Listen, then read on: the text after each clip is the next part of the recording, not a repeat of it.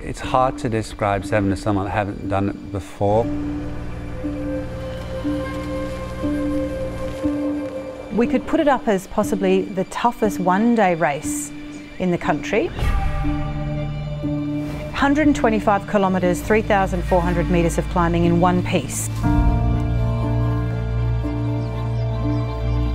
Of the 125 kilometres, 54.7 of it, you're actually going up.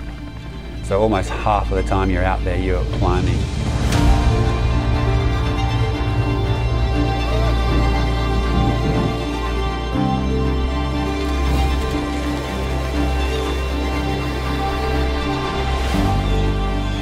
This country is a gift that we want to bring to people and offer up with the most love and attention as we possibly can.